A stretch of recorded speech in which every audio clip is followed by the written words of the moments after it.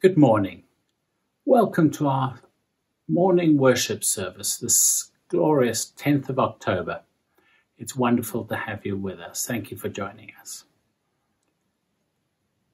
To start our service, we turn to our liturgy.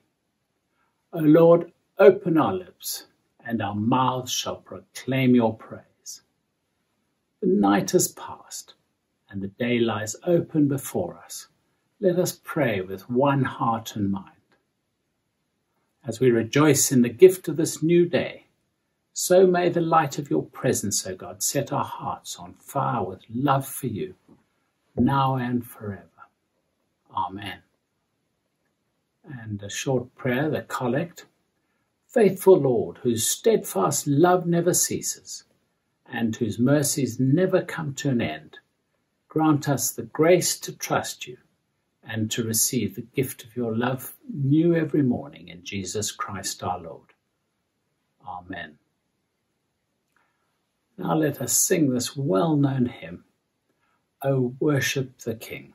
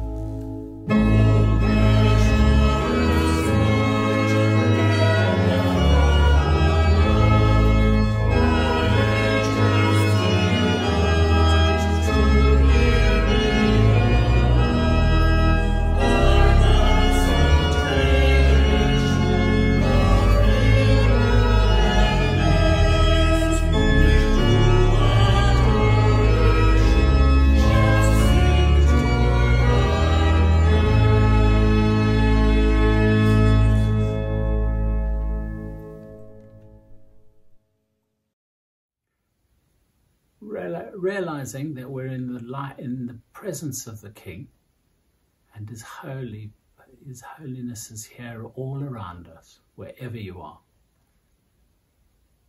We can turn to a time of confession. Christ, the light of the world, has come to dispel the darkness of our hearts. In His light, let us examine ourselves and confess our sins. Come, let us return to the Lord and say, Father eternal, giver of light and grace, we have sinned against you and against our neighbour, in what we thought, in what we said and done, through ignorance, through weakness, through our own deliberate fault. We have wounded your love and marred your image in us. We are sorry and ashamed and repent of all our sins. For the sake of your Son, Jesus Christ, who died for us, forgive us all that is past and lead us out from darkness to walk as children of light. Amen. May Almighty God, who sent His Son into the world to save sinners, bring you His pardon and peace, now and forever. Amen. The first reading is taken from Hebrews chapter 4, verses 12 to 16. Indeed, the word of God is living and active, sharper than any two-edged sword, piercing until it divides soul from spirit, joints from marrow. It's able to judge the thoughts and intentions of the heart. And before Him no creature is hidden, but all are naked and laid bare to the eyes of the one to whom we must render an account. Since then we have a great high priest who has passed through the heavens, Jesus, the Son of God. Let us hold fast to our confession. For we do not have a high priest who is unable to sympathize with our weaknesses, but we have one who in every respect has been tested as we are, yet without sin. Let us therefore approach the throne of grace with boldness, so that we may receive mercy and find grace to help in time of need. This is the word of the Lord. Good morning, let us pray. Heavenly Father, we thank you for your word and pray that as we consider aspects of Jesus, you will enable us to learn and to become more like him. Amen. Jesus the storyteller, Jesus the controversialist, Jesus the miracle worker. And last week we had a great sermon from Jan on Jesus the teacher. And so today we're halfway through our series on the aspects of Jesus and his ministry. And today it's Jesus the mentor. And each week adds a layer to our picture of this unique and remarkable man and the impact of his 3 short years in public ministry. And today, in our generation, there's a rash of new professions: life coach, personal trainer, spiritual director, style guru, and so on. And they all centre around people's felt need for help in their personal development to achieve their potential. There's a story that I'm sure you've heard of before, of Jesus arriving in heaven and the angels clustering round, and one asks him about his plans for the evangelization of the world. You've left it in the hands of that ragtag bunch of 11 assorted disciples, but what if they fail? What's the plan B? There is no plan B, said Jesus. And we know that the worldwide Christian church, of which we're a part, is a result of that plan A. And we quite rightly in this context make much of the transferring and empowering work of the Holy Spirit received by the disciples at Pentecost. But we need to remember that those 11 from 12 were the product of this 3 years of dedicated investment by Jesus as Jesus the mentor. So let's have a look at what went on and maybe we can learn something. First of all, let's see how it all began. The story is familiar, the way Jesus went out in his early days calling the 12 to follow him. And in most cases, we don't have much detail. Some we don't know anything about at all. But Matthew and Mark tell us that when Jesus called Peter and his brother Andrew, he said, "Come, follow me, and I will make you fishers of men." And they left their nets and followed him. And so began the roller coaster ride of the rest of their lives. And you could say that that roller coaster was divided into two halves: their apprenticeship before Pentecost, and after Pentecost, their own ministry in the power of the Holy Spirit. Though such a division, I suppose, would actually be rather too simple. But on that Galilean shore, Peter and Andrew left their nets and entered into a contract with Jesus to be their mentor. And that's how mentoring is. It's not casually ringing up or pinging an email to ask for advice about something. It's entering into an agreement that until it ends, you will allow your mentor access to enable ministry to be reflected upon, actions to be challenged, plans to be examined, and the experience of the mentor to be garnered. And there is some measure of contractual agreement always between mentor and mentee. And as we read the Gospels, we see the 12 following Jesus, travelling with him, walking the roads together, listening to Jesus' teaching, seeing his healings and other miracles, watching his interaction with people. They had unique access to the whole of Jesus' life and ministry, and you could divide those who followed Jesus into 3 or 4 groups. There were the crowd who gathered round. There was the bigger group, which would be the 72 that we read about being sent out by Jesus. And then there were the 12, and within the 12, then there were Peter, James, and John, who seemed to have a special place at the table. And clearly it was the 12 and the 3 among them who had a special place with Jesus as their mentor. In our reading, it was the 12 who asked Jesus to teach them to pray. It was the 12 to whom Jesus explained the parable of the sower and other parables. And at the end, it was the 12 who sat with Jesus to share his Last Supper. They had privileged access to Jesus as their mentor. On occasion, we see Peter, James, and John having special opportunities, like the Mount of Transfiguration, to share in what Jesus was doing. And those disciples may at times have seemed clueless and unprepared for the task ahead, but in fact, over those 3 years, Jesus taught them continually by his word and example, and it rubbed off. And they remembered it, and that's how we have the Gospels. And we don't know if there were isolated incidents, but the Gospels tell us that there were at least 2 occasions when Jesus added another dimension to their discipleship, when he sent them out in 2s to minister without him. You've seen how I do it. Now you go and have a go. And when they returned, full of excitement at the way God had been faithful, we read that Jesus sat down with them and debriefed them and shared in their success. There were times when Jesus had to correct their thinking, such as when they tried to prevent children coming to him. And occasionally he had to admonish, as when Peter tried to deny that Jesus would be put to death. And sometimes there were words of warning, such as Peter before his denial. But step by step, Jesus led them along the road. He mentored his disciples to be the apostles that they became.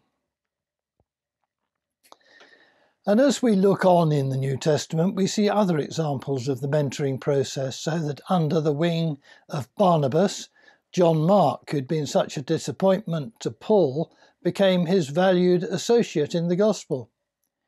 And as we follow the progression of Timothy, we see how Paul took a young man under his wing and enabled him to become a confident church leader. As we said at the outset, the principles we've been exploring are in vogue in secular life. Within the church, in all sorts of places, we see the ideas being picked up as well, as it's recognised that here is a vital biblical tool for growing discipleship. John Wesley knew about it, and that's how Methodism was constructed, to encourage people to grow one another in the faith.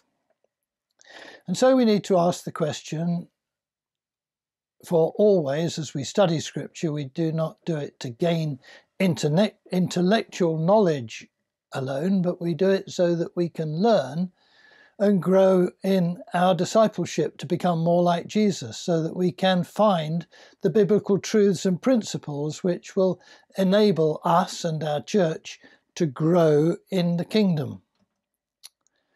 As I look back over my Christian life, I can see many who've had a great positive influence on me, but none more so than my youth leader when I was a teenager. He died a year or two ago in his late 90s, and the church was packed with people who travelled from all over the country to bear testimony to a life given in enabling young men to know Jesus and to grow in relationship with him through teaching, through the example of his life, and through time given to sharing individual lives and experiences and plans.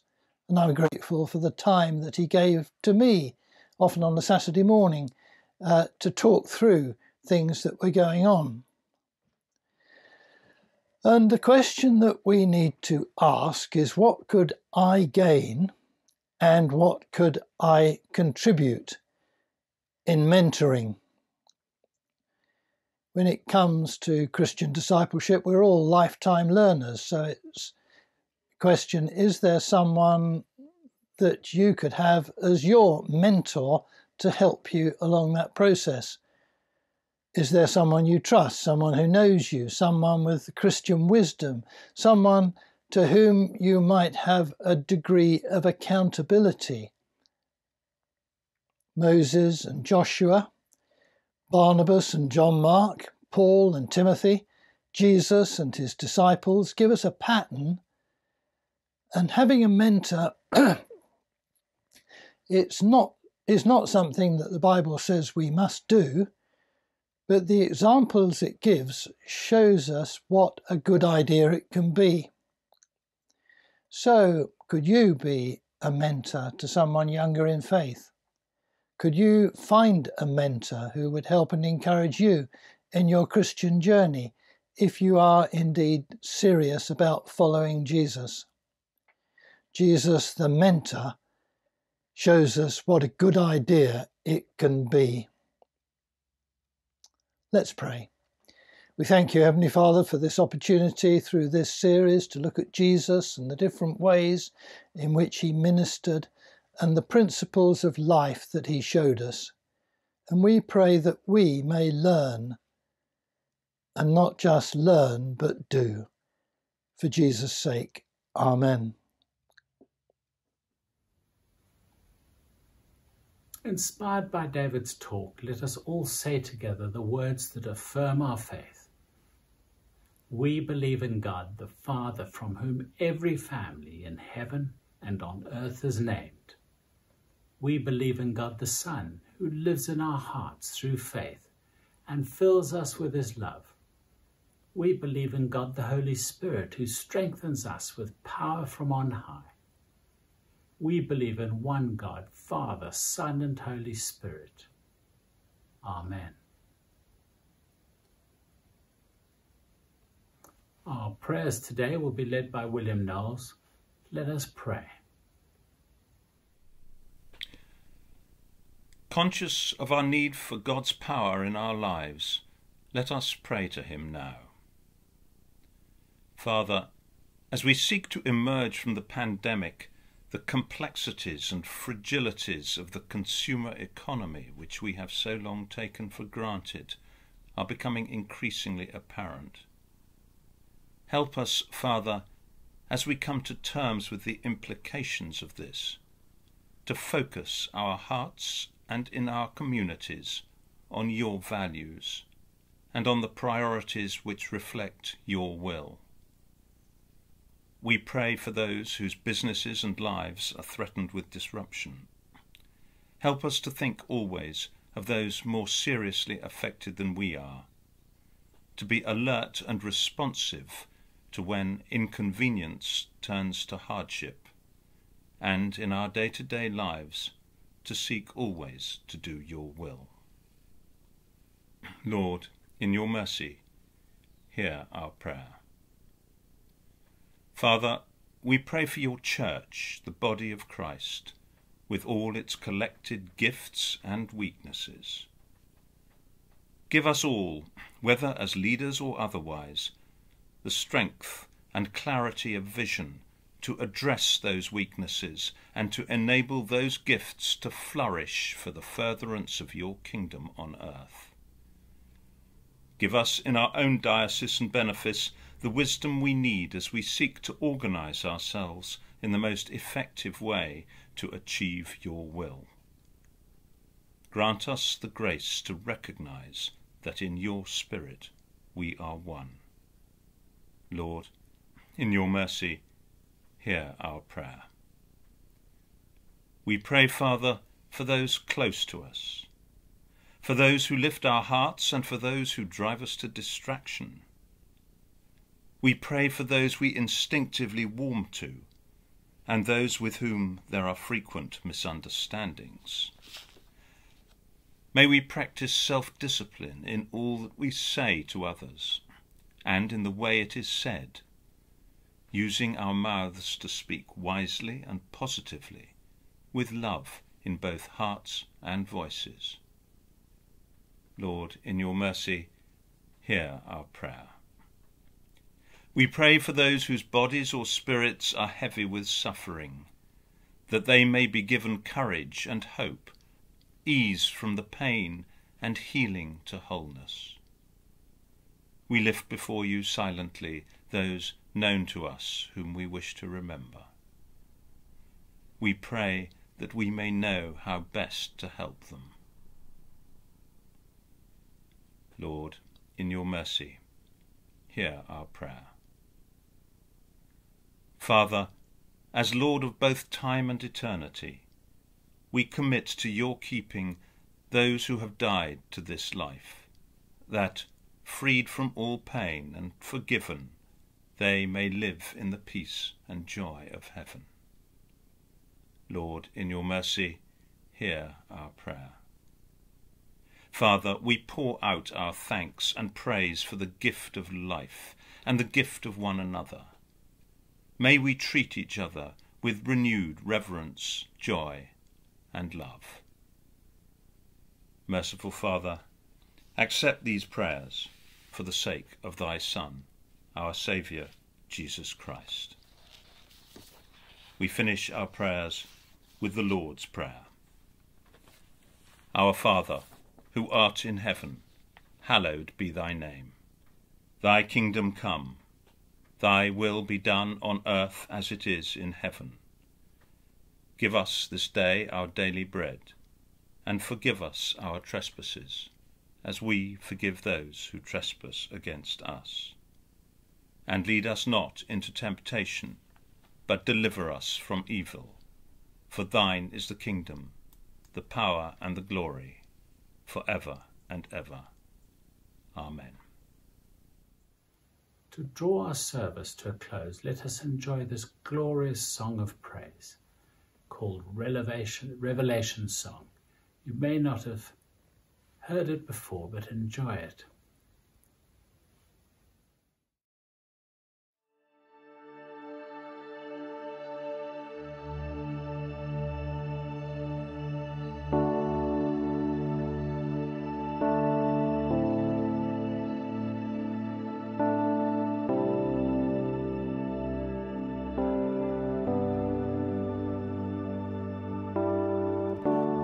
Worthy is the Lamb.